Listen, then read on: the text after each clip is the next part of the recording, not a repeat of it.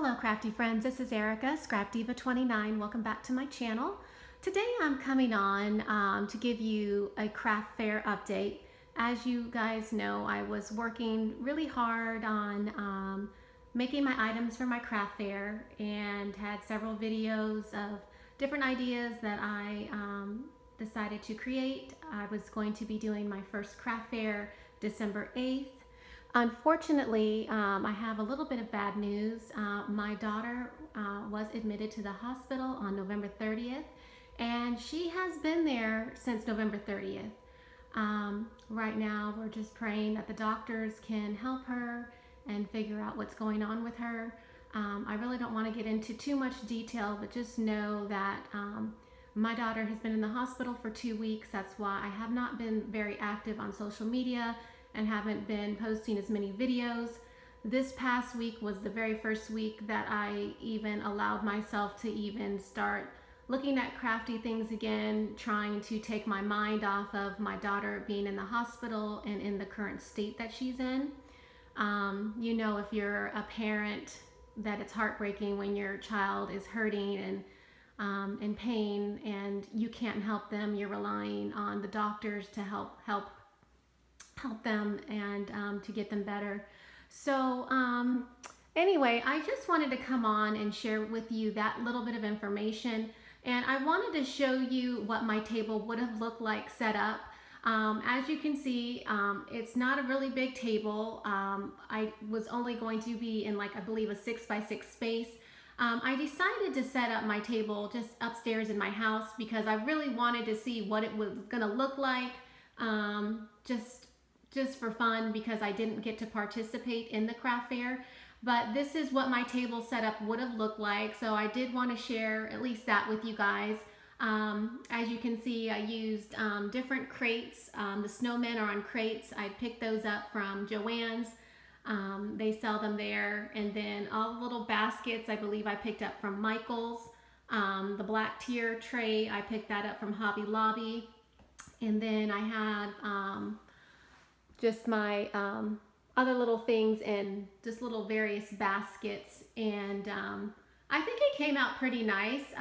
As you can see, I didn't want to overcrowd the table because I didn't have a lot of space, but I had planned on just restocking stuff as I sold it, just so that I could keep the table from too much clutter, if you will. So that was my plan.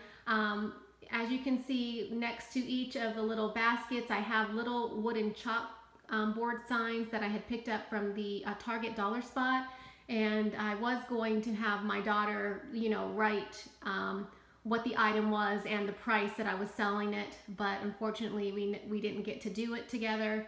The banner that you're looking at, that was the banner that I had picked up from Target dollar spot. And then the letters Mary were letters that I picked up from Tuesday Morning. It was a part of a banner set from crepe paper.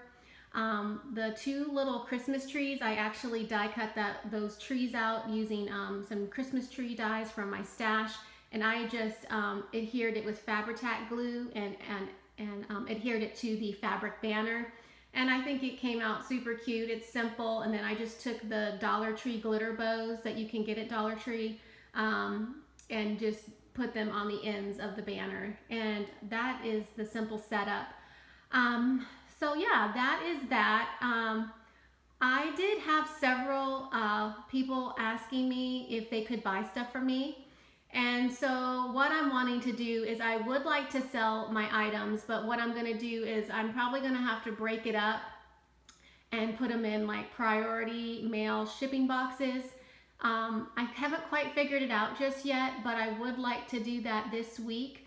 If you can leave me a comment letting me know maybe some ideas on how I should group my items together, if you're interested in purchasing anything that I made. I would like to get it out because I know Christmas is coming, and these are all items that are Christmas related. They're, you know, gifts for teachers or family or co-workers, that kind of thing. So just let me know, and I will try to figure out how I'm going to group everything together.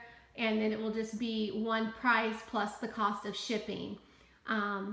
So just let me know in your comment section. I would really appreciate that. I want to continue to say thank you to all of my subscribers for supporting my channel.